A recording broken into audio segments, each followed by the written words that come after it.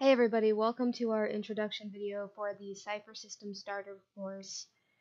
Cypher System is made by Monte Cook Games, and it is a system that I would say has a fair bit of combat and combat mechanics to it, but is mostly story based.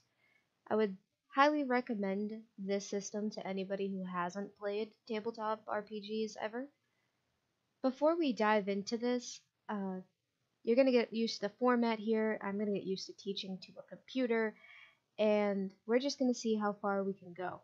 The starter course should take us 9 to 10 videos, and once we're done with the starter course, then we get to do the fun stuff like building your characters and world building. So let's get through all of the basics together, and then we can do the goodies. You are welcome to pause these videos at any time if you need to jot something down. If you want just a quick rundown of how to play the system, it's right here. The first thing you're going to do as a player is tell your GM, which stands for a Game Master, what you want to do. When you do that, you are doing your character action. For example, say you wanted to ride the Triceratops. You would just have to let your DM know that that's what you want to do. Now, riding a Triceratops would require a couple of rolls. If you wanted to do something more simple, like walking across the room, that would require no rolls and have a difficulty of 0. The second thing that's going to happen is your game master will go through and figure out if there's a difficulty to the task or if there's a chance of failure.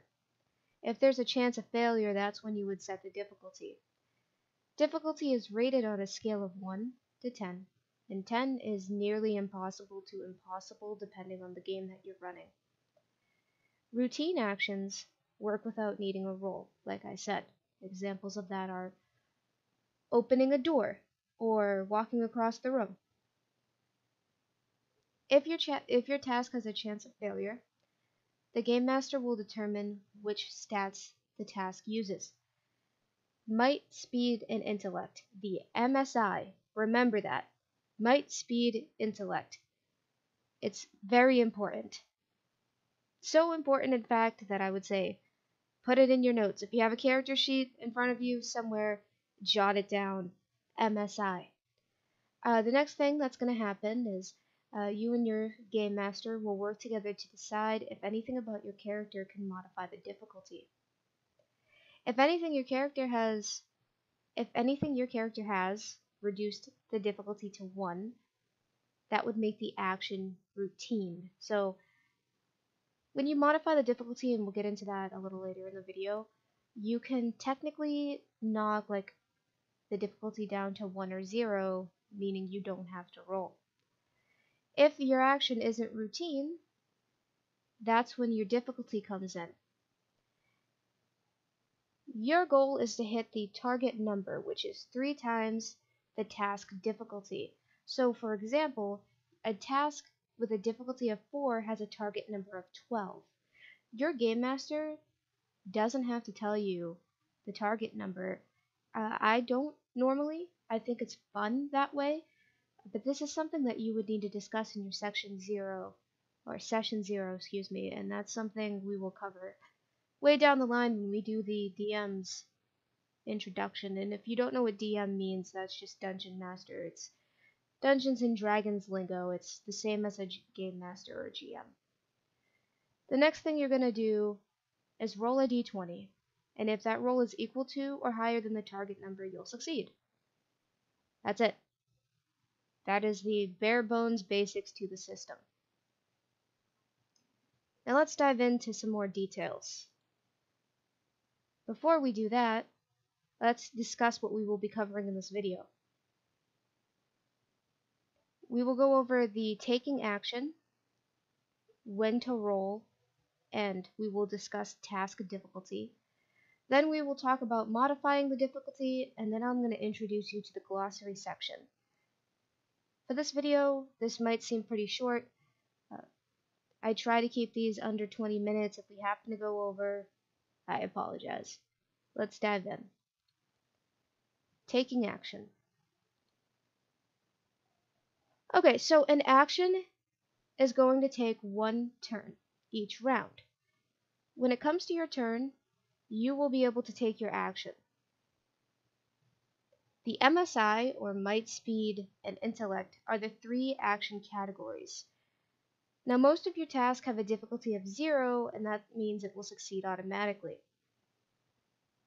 Examples of tasks with a difficulty of 0 are things like walking across a room, opening a door, picking something off the floor, throwing a stone in a nearby bucket. None of these actions would require a roll. Tasks with a higher difficulty will require a roll normally, like riding that Triceratops or jumping out of a burning plane and doing 3 backflips into a convertible. Now, when do you roll? You're going to roll anytime the GM tells you to, and when you roll for a task, you'll be rolling a d20 normally. Jumping from a burning car is a good example of a task that will require you to roll unless your character is just that good. And that's again just a d20 roll. Before we move on, I want to say your GM will tell you when to roll, or you can ask if you can roll, but it's basic table etiquette to not toss the dice around unless you have asked your game master beforehand. I would suggest that you do not toss out your d20 and be like, I rolled to take 3 backflips. No. Ask your game master first, because sometimes you might not even need to roll. And what I do is, if you don't need to roll but you insist on rolling the dice and moving out of turn and all that other stuff, I'll just assign a task difficulty where there didn't even need to be one. If your task has a difficulty of 0, then you automatically succeed. Tasks with a difficulty of 0 are called routine actions, and they don't require rolls. I want to drill this home because, again, the Cypher system is not rolling dice every 10 seconds. It's not that complex. Now, you can lower or decrease the difficulty of a potential task using effort, skills, and assets. Using this, any of these 3, maybe even all 3, can eliminate the need to roll at all. So we're going to dive in a little deeper to task difficulty. All of your tasks will relate to either might, which is physical activities, and tasks that require strength, power, or endurance. Your speed, which is the physical activities that would require agility, flexibility, or fast reflexes. Your intellect, which is your force of will and mental power, and anything that revolves around your intelligence. And that's it. That again is the MSI. You must remember the MSI. Your roles can also be summarized in these 3 categories. And effort is determined by what category the task or role falls under, and we'll cover effort a little further down the line. You can also modify the task difficulty, which is what we're going to be getting into right now. There is a very large section in both the rules primer and the player's handbook that discusses everything you do as a GM when it comes to modifying the task difficulty. We're not going to cover that right now. That's for a Game Master's Guide somewhere down the line. But what I will tell you is that your task is rated on a difficulty of 1 to 10. Your target number is always 3 times the difficulty. And the closer you get to 10, the harder the task is to complete. Again, we are going to reiterate this. This is the most basic information.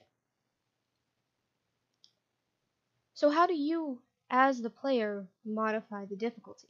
Well, your character's level of skill is measured by 2 things, and that is trained. So if your character is trained, you have reasonable skill, and you can ease the task by 1 step. If your character is specialized in a skill, you are very skilled, and you can ease the task by 2 steps. A skill will never ease a task by more than 2 steps, period.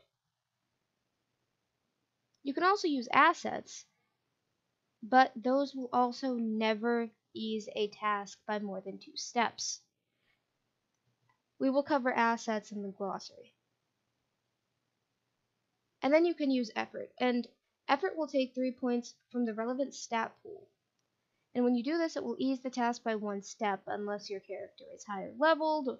There's a ton of modifiers that go into it, but bare bones basics, it will ease the task by 1 step.